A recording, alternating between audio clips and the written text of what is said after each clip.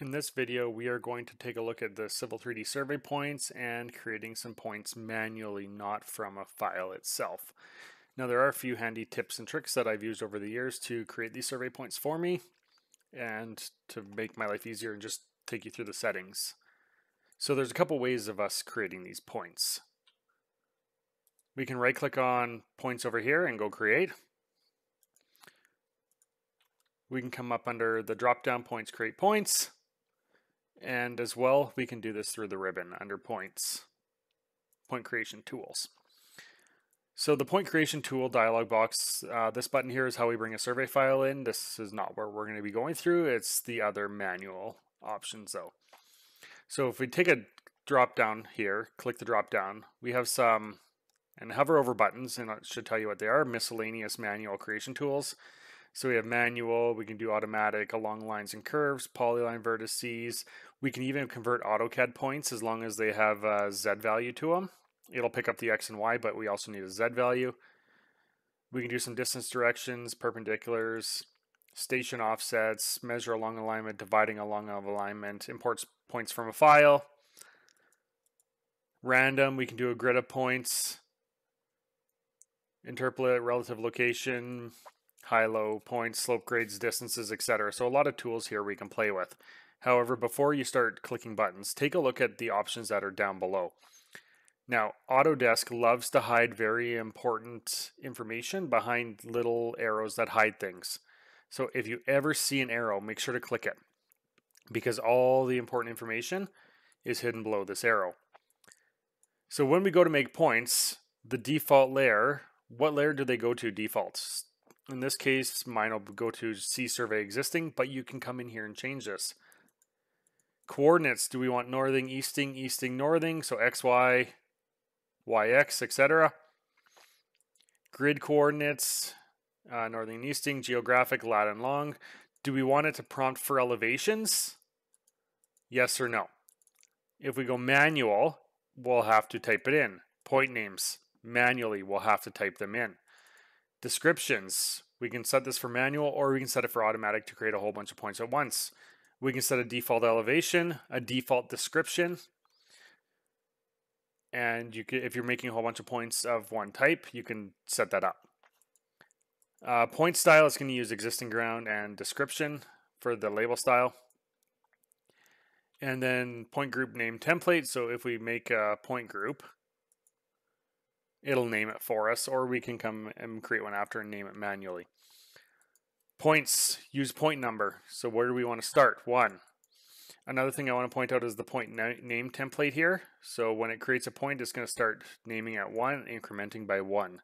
As you create more points, this number will change. So just keep that in mind. If you have to delete those points, come in there and change it. Point number offset, sequence point numbers from 1. If point numbers already exist, notify, renumber, merge, overwrite. If point numbers need to be added, use next point number. So a lot of options behind this little hiding arrow. Now I want you to take a look at this drop down here. We only have 2, 4, 6, 8, 10, 13 options here. However, if we come into the points drop down and go create points miscellaneous, we have I think 16 options here. So we get a few more options here under this command. So I'm going to run through a manual creation just of a quick couple points here, and we're going to make some information up. So I'm going to click the drop down, select manual, and select the location for the new point. So I'm just going to put in a couple survey markers. We're just going to guess the numbers for them. So we can type the information in. So say we wanted one at 690, 718.305. I'm just, again, making this up. 5668536.654. We'll hit enter. Then it asks you for the point name. So when we're naming points, what do we want to name this? Point names, you can only have one point with a specific name. So point 1, point 2, point 3, etc. You could go as far to do this as ASCM number, and we're just making up a survey marker that probably does not exist. So 736251. Then it asks you for the point description. I'm going to again label this ASCM number 736251. Then it asks you for an elevation. And I'm just making up an elevation here to manually put this point in. And it has placed it approximately where my mouse was, and I use that along with the coordinates down here to make up a number. So if we have to put the odd survey point in, that is an easy way to do it. If we switch all this to automatic though, elevations, names, description, automatic, turn everything to automatic here, create a manual point, we click in, and it's there. But it does not have any information underneath attached to it. So it just has an easting and northing. No elevation, it just assigned name point 1, there are no descriptions, no label styles, etc. So a couple different ways of doing things.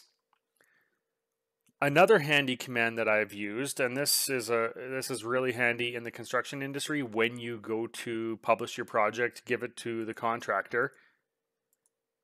If we're designing a road, I would go along and create a grid of points, because usually we send a grid of points out.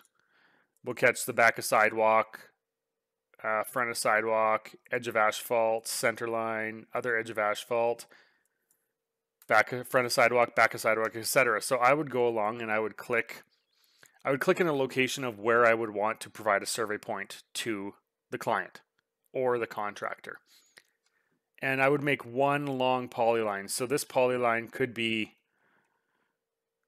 1,000 nodes long, but I have more control in this than I do doing it manually. So creating a massive polyline and with the ability to edit it and modify it and delete those points and start again has saved me a ton of time. Then I would come down and create polyline vertices manual or automatic, sorry. And I would click on the polyline and hit enter. This is really great if all of them are the same description and whatnot, because then we can take these points and not the polyline, right click, elevations from surface. I could pick up elevations from my design surface if I had one.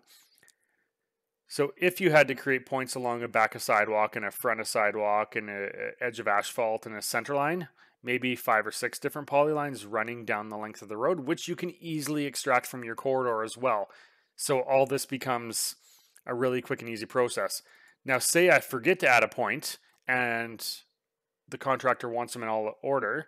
I could come to my polyline, I could add a vertex, click where I wanted it, delete these points, come back into this window, create point number 1, which already exists because of that manual, the one I created.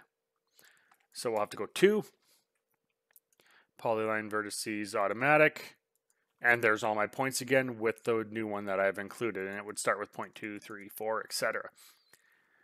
So creating manual points, it's as simple as that. Go through the commands, look at the tools, station offsets, along lines and curves, a lot of different information here. And the one I've used a lot too is convert AutoCAD points.